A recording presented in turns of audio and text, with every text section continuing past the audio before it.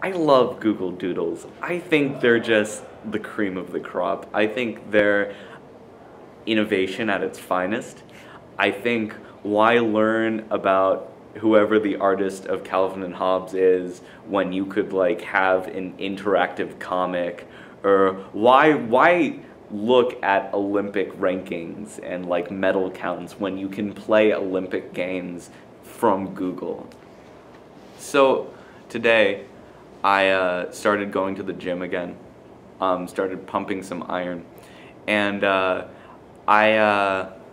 I've recently come to the conclusion that I have really weirdly shaped ears, because I keep trying to listen to my MP3 player, you know, play some workout jams while I'm pumping said iron, and they keep falling out, and it's really awkward because I'll just, you know, my arms will get snagged, and that's obviously very dangerous. So you know, here I am trying to I've been listening to some mashups lately, and I found Eminem mixed with Adele.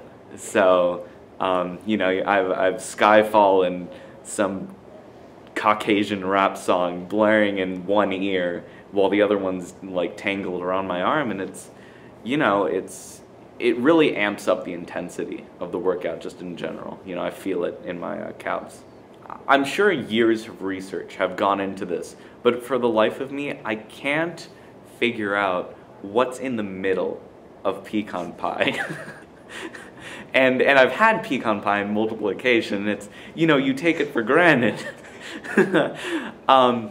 And I just kind of accept the fact that it's really good. And I've pondered it a few times, you know, I've spent a few sleepless nights on it, but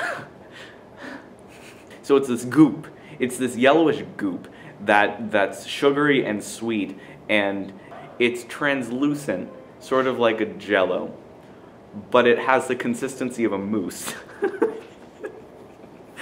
Now, not a mousse per se, but mousse, M-O-U. And so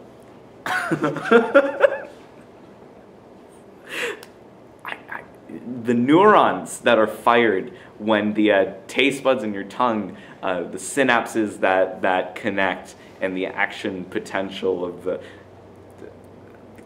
neurons things, and for that reason it may be a biochemical of some kind, possibly used for bioterrorism, and I look forward to that attack in the near future.